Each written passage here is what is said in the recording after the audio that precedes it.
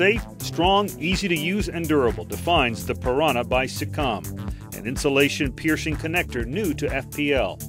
In this video, we'll cover the simple installation steps that make this connector ideal for use in underground applications such as a secondary handhold.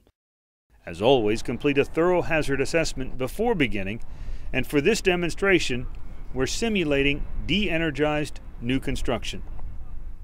These connectors simplify the installation by eliminating the need to remove conductor insulation.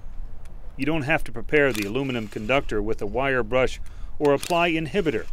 There's also no need to cut any part of the connector. The only tool you need for installation or removal is a battery-operated impact driver and the appropriate size socket. Use a 6.75-inch socket when installing the Piranha and an 11/16 socket for removal. Using the proper socket is important to avoid stripping the heads of the plastic bolts. Now let's review the steps for proper installation.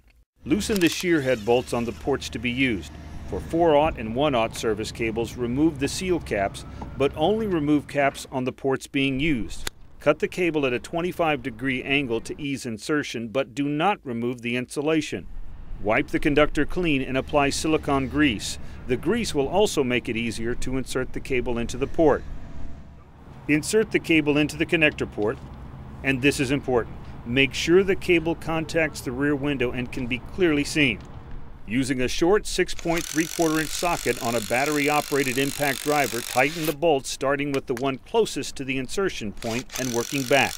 Then repeat the sequence for the other bolts. Tighten all the bolts until they shear off and make sure the seal caps on those ports not being used remain in place.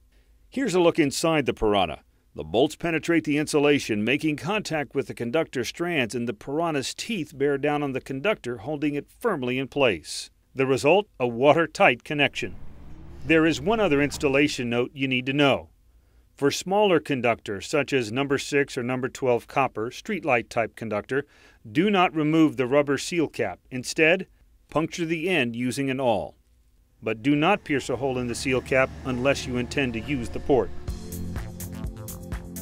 Join other major utilities across the world and let the strength of the Piranha grab hold of your connections. It won't let go.